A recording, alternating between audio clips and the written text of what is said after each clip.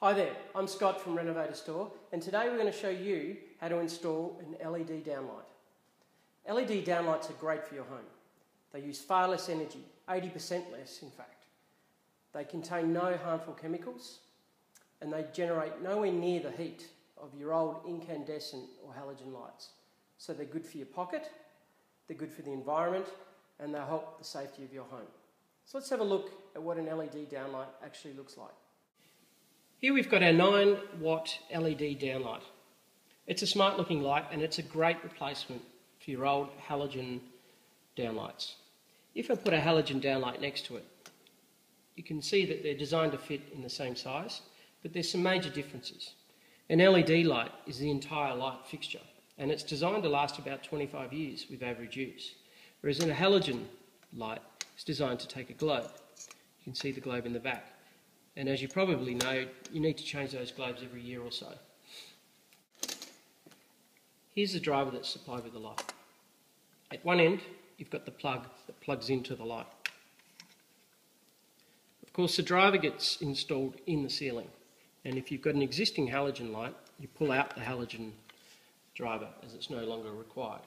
At the other end of the driver, we've got an Australian plug.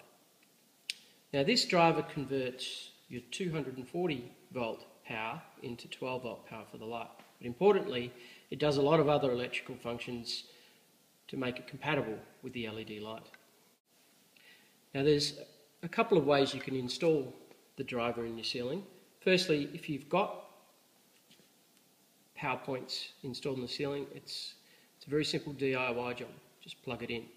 If you don't, your electrician can of course hardwire by cutting the cord and hardwiring it into the ceiling, or our preferred approach is to have your electrician connect a power point to the existing cord in the ceiling so that you can simply plug it in.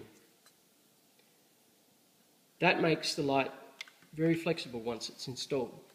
If you ever need to change the driver because it has an issue, you can unplug it and put in a replacement. Also, if you ever need to change the light, a great feature of this is the simple plug here.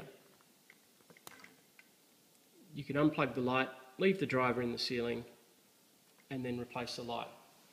That way, if you want to change the look of your lights down the track, it's a simple exercise. So now let's have a look at the electrician and see how he's going with the installation. Matt, why do you take out the whole halogen fitting and driver? The whole fitting needs to come out because we're replacing the driver because the old electronic transformers aren't compatible with the new LEDs. So what we're going to do next is put on a surface socket so that if in 6 months' time you decide you don't like your white lights anymore and you want to change to a silver, anyone can physically come up here, unplug it out of the socket, plug a new one in, pop your light back in, and you've got a different look in your house. So it becomes a DIY product when it's installed? Yep. Let me just quickly plug that in, pop that into the ceiling.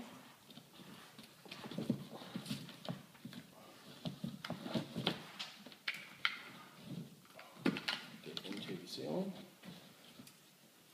So they're completely separate from each other and they're going to last you much longer.